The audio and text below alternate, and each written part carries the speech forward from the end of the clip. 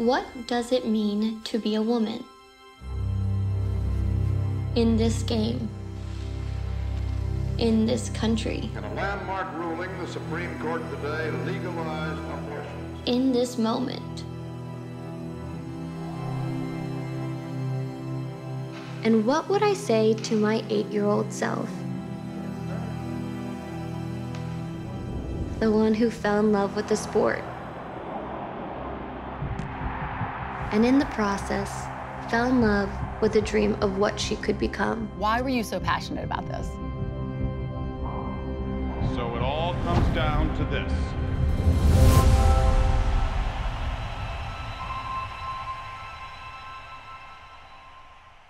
This is our final shot before we lose all light. All right, Paris, on the count of 3, just come up. 1, 2, 3. It was always part of you.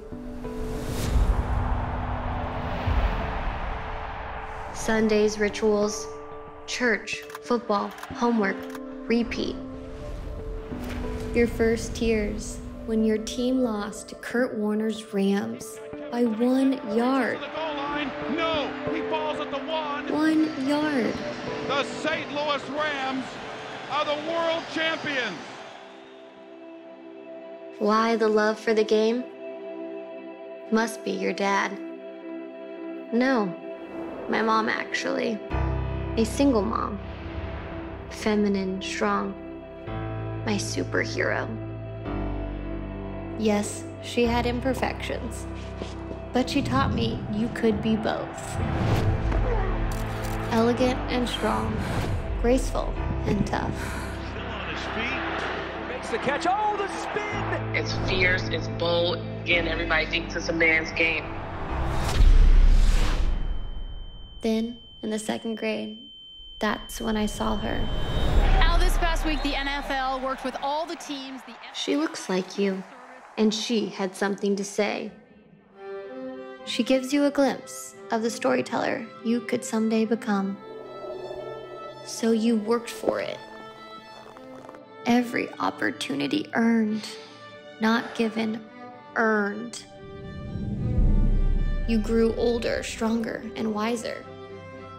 But still you ask yourself, do you deserve to be here?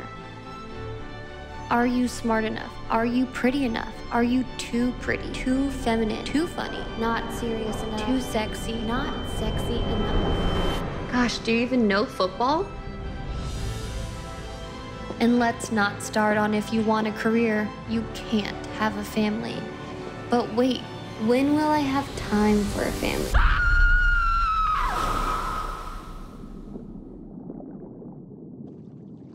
There has been a lot of times being a woman has been very frustrating. It's crazy sometimes to see how hard we have to fight to play the game we love. But we keep fighting. Why? Honestly, part animalistic, part responsibility. A responsibility to the women who have paved the way, who remind you, you too deserve to be here.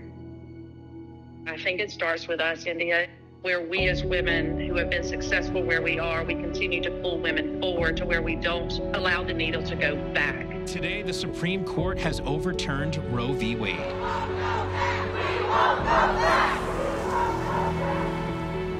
And together we make it, again and again. It's what we do. I am not this woman without those women. I'm not this woman without those women. I am not this woman without those women. I don't know what it's like to be in a life and not fight. I don't know what that Tony Harris looks like.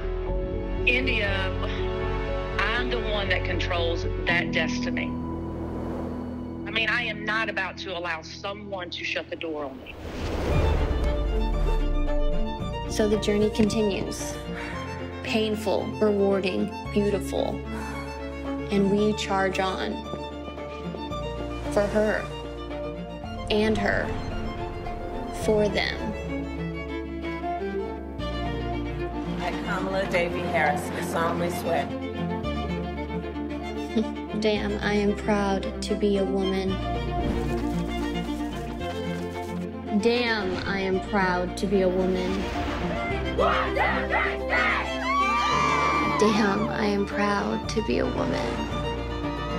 Damn, I'm proud to be a woman. Damn, I'm proud to be a woman. Damn, I'm proud to be a woman. Damn, I'm proud to be a woman. And so, what does it mean to be a woman? Everything.